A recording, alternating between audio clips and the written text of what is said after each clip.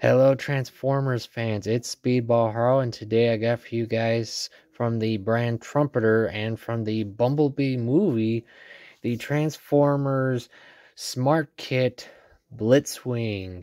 And yes, I will state this right now because I have been asked this in the past. This is a model kit, guys. It's not a fully transformable figure, guys. So, just a heads up. So yeah, let's get on. As you guys can see, this is of course the movie Blitzwing and all of his non-Starscream like design. Yeah, I know. That was a fun joke when that first came about. But yeah, as you guys can see, this is a really cool detailed model. And yes, everything you see on him right now is exactly how he comes out of the box.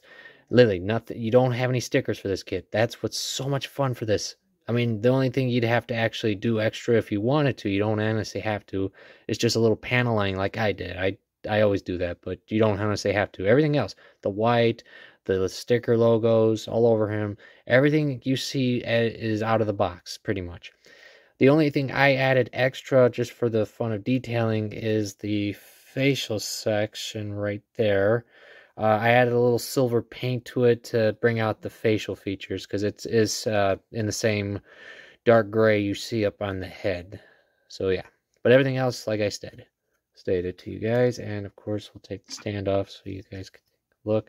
Now this isn't, of course, any pre-position pose. You can, of course, fully articulate any pose you want out of this guy. See, fully articulated, posable, detailed, all that. That's what's so much fun with this brand's line of models. I do like that about them. And to show off articulation, we'll just do a quick look about that far before bumping into armor. Not that far, armor and such. Full double knee bend. Gotta love that. Foot articulation, of course. Arms go about that far before hitting the armor. They can go out pretty much all the way around up till they hit the wing.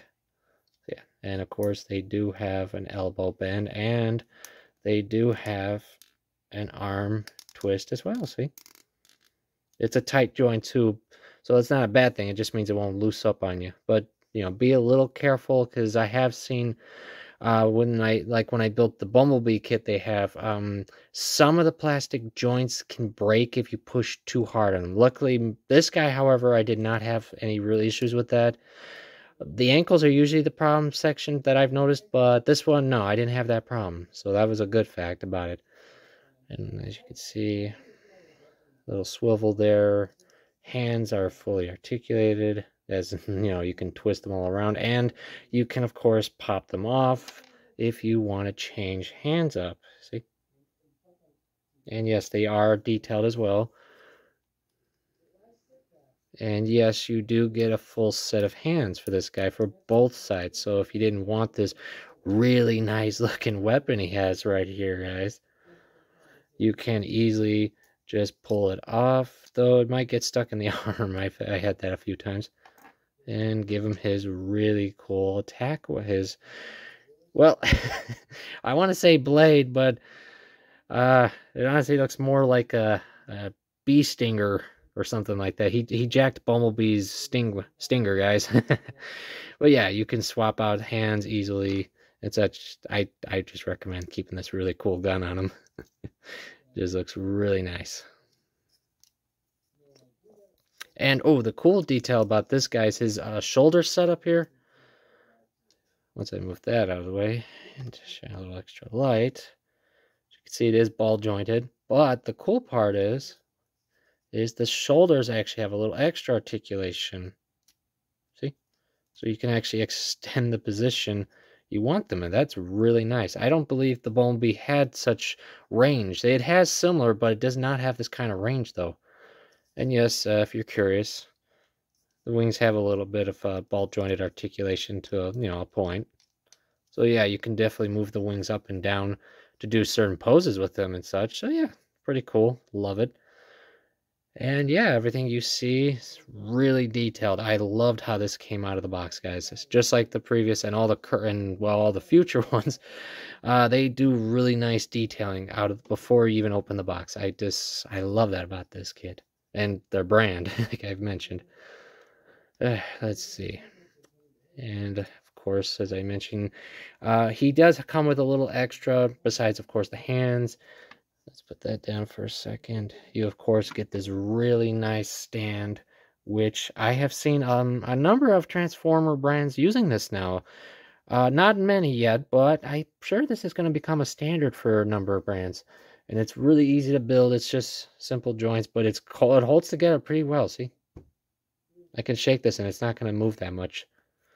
But the best part, of course, is that each one of these kits specifically comes with a Decepticon and Autobot logo. So, you know, just for the fun of it, if you wanted to customize this guy into like a shattered glass or just an Autobot drone, yeah, whatever you want, guys. You got logos. You're going to have a Decepticon and Autobot. Every one of these Trumpeter kits will have this exact same runner, which is cool because the way the runner has it, you can actually connect bases together. So that means if you have, well, just for say, Bumblebee on his action stand, you can now, for fun, click them together, and you got a setup where you can, of course, display them in a battle pose.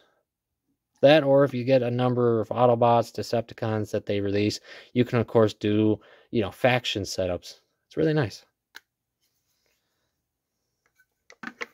And other than that, guys, you only get a small amount of leftover parts, actually. I was a bit surprised with this one, because I don't remember any of this with the Bumblebee kit. As you guys can see with the runners I have here. You got this part right here, which is the one part I am honestly confused about. It's this one right here. I'm not sure what it's for, and I know you might be asking, well, just look at the manual, right? Well, I have. I've looked. Unless I've somehow missed it, I have double-checked the manual, and I just cannot seem to find that part in here. I don't know why. I don't know what it's for, and it wasn't in the Bumblebee kit either, so it's an odd part. I don't know if it's for something, you know, later on, because as you can see here with the manual's specs, this is the only mention of it, and it shows X's through the parts you don't need, and of course you don't need the Autobot logo if you don't want. But yeah, you get some leftover parts. These are just extras, but this part, like I said, I just don't know. It's an odd thing. They give us a part we don't need. Interesting. I don't know if it's for something later on, or maybe it's for a different mold. Maybe. Yeah, but other than that, yeah, that's it for that. You get just extra hands like I mentioned and such. So yeah, now that we're at it, let's take a quick look for scale comparisons, because I know I've been asked this before. How small is this guy? Because it says they're like 3 centimeters, stuff like that on their product pages. Well, I'll simplify it to you guys. This is your Blitz, and just for example, I have for you here from the Transformers Kingdom line, Rat Trap. Yeah, he's not that far off, guys. So now you can actually have Blitzwing fighting Rat Trap for the fun of it, just because.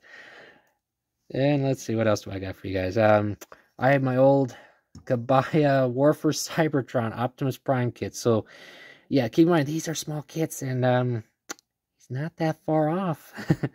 And for those who have seen any of my recent Transformer bot kit vids, my recent KBB Megatron model kit, I must mention.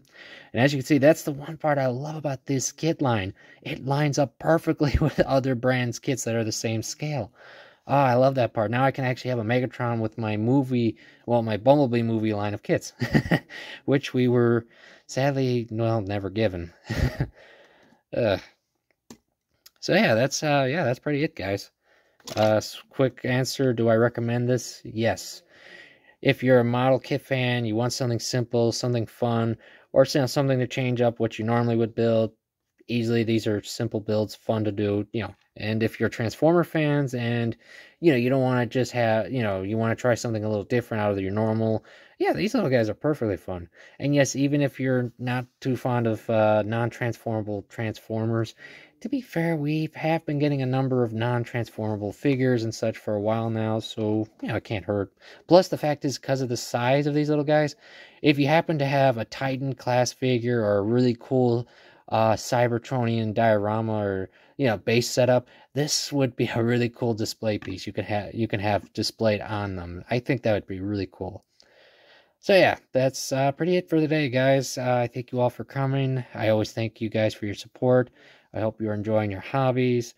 And yeah, that's it for today, guys. But I will say, oh, before I actually forget this, sorry. I can't wait for the next stuff to be coming out for this brands, because I know it's going to be something many fans are going to like, and that is the upcoming Soundwave that this brand is doing. I cannot wait for that figure, because not only is it the B version, it's also fully articulated, as I've shown you, but it also comes with a Ravage, which is interesting because it's actually articulated. I cannot wait to build that. There's so much I want to try with that kit. But yeah, that's it for today, guys. Thank you all for coming.